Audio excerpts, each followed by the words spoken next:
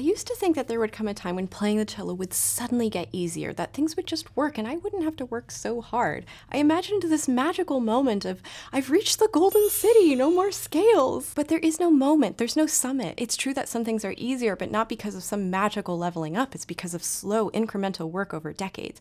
And it's not even that it's easier, I'm just slowly getting faster at remembering how to do them. What I mean by that is I've encountered certain combinations of notes a million times in a million different pieces, so I'm rarely learning something completely new. Instead, I'm remembering how to do things from past experiences, and I have more tools. Each day that I sit down with this beautiful piece of wood, it's a combination of learning and remembering, and it's this combination that allows me to achieve a certain level faster, but it will never mean I have to work less hard to achieve my absolute best.